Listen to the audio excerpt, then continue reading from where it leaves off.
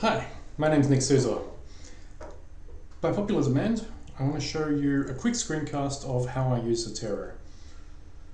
I'm going to assume that you know of Zotero already, that you know that it is a bibliographic manager, that it can store all of your citations like this, and you can share your citations with other people, and it can store your PDFs and manage everything for you. So I'm going to show you a couple of tricks that I use to make my workflow very quick. Let's see.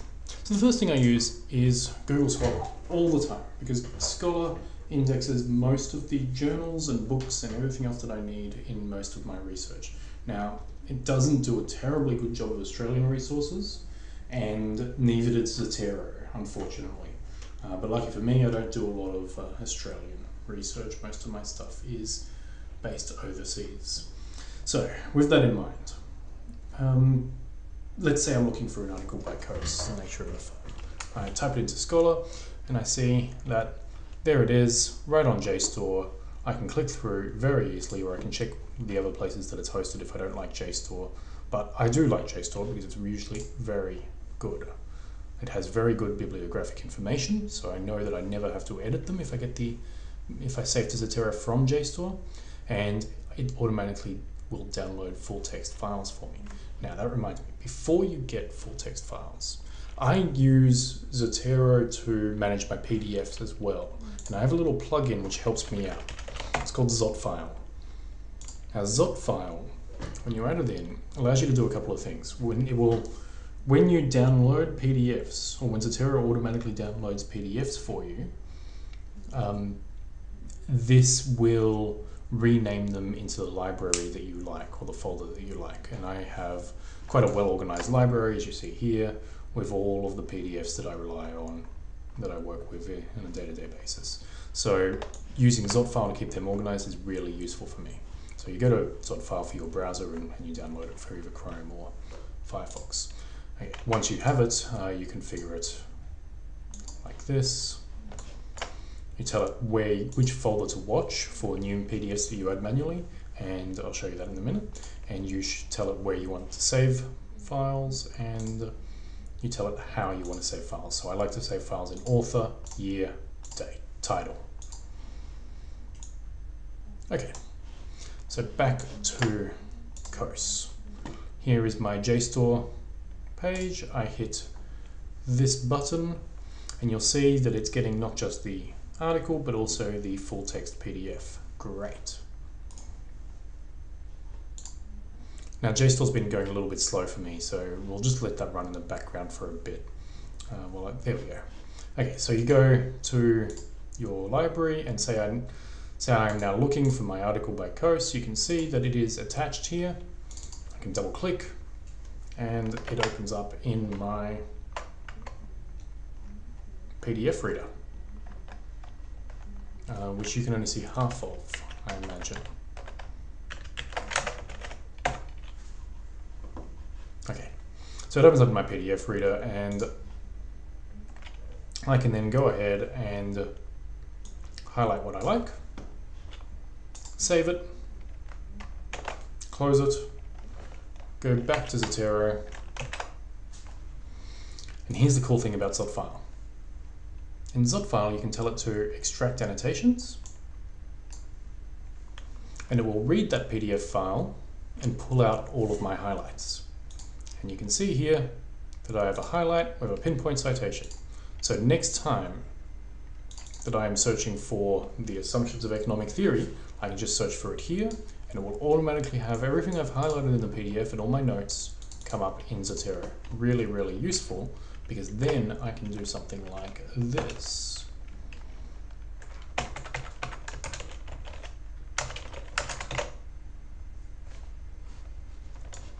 So I've just opened up my word processor for the first time. I obviously have to select a style. We're here in Australia, so let's try out the Australian Guide to Legal Citation.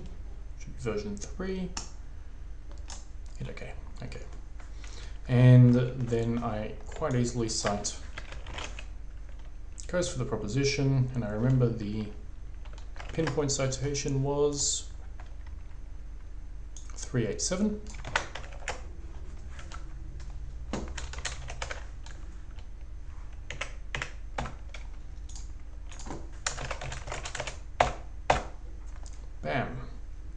And there we go, cited. Okay, so next, I can do that from a lot of different sites. So as I said, I use Google Scholar a lot. JSTOR is a good repository of PDFs. So you can get things directly from Google Scholar. You use this button and you pick the best looking citation and you can enter it directly, but sometimes it's not quite as accurate as some of the dedicated repositories. I use Hein Online quite a lot. Because Hein Online has nice metadata as well, particularly for US law reviews. Now the problem with Hein Online is unfortunately it doesn't give you the PDF automatically. So to get the PDF from Hein Online, you hit the download button. And here's where I'll show you how Zotfile again comes in handy. Download. Don't know what's wrong with our internet today. A little bit slower than usual. Okay, and you see I'm going to save it into that folder that I said before, Zotero import, the one I'm telling Zotfile to watch for any new files saved there. And I save it in there and it's got a really bad name, 25 Berkeley Tech LJ. But here you see Zotfile picks it up. And all I have to do is then click on the Zotfile window and it will automatically add the PDF to my article. I want to get rid of this snapshot. It's just a picture of the Hein Online webpage. And you can see that it adds my PDF right there, full complete metadata. I can open the PDF. Again, I can cite whatever I like. I can highlight whatever I like. I save that in there. I can extract the annotations and it will be there with me forever. Sync to the cloud with my Zotero account and my Dropbox account. I highly recommend you back up your bibliography. Next, I can cite from all sorts of other things as well, but you should probably know that already if you're familiar with Zotero. Good metadata on certain sites. Metadata on other sites isn't that great. You can cite directly from the library catalog, which I like to do. And you can cite from ePrints.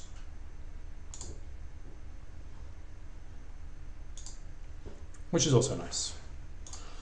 So, in summary, a very quick rundown of my basic workflows to show you how that works out in practice. So let's say here I am and I remember that the basic justification, economic justification of copyright law, and I remember reading something by Posner and Landis on the economic structure of copyright. So there it is, Hein Online. Quick scan down. I'm going to grab it from Hein Online.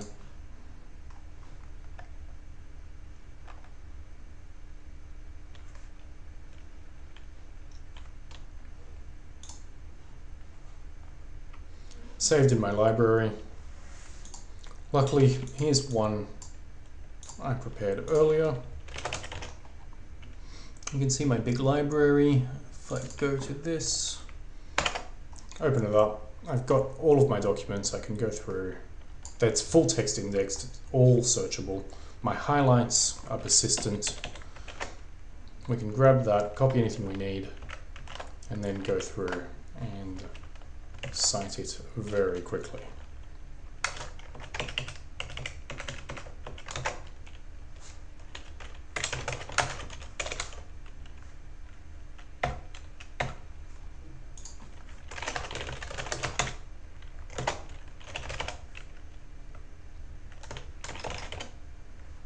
There we go. So that's a quick introduction to my workflow, and it explains, I hope, why you might want to use Zotero, because I think it's actually much faster than using than doing citations manually.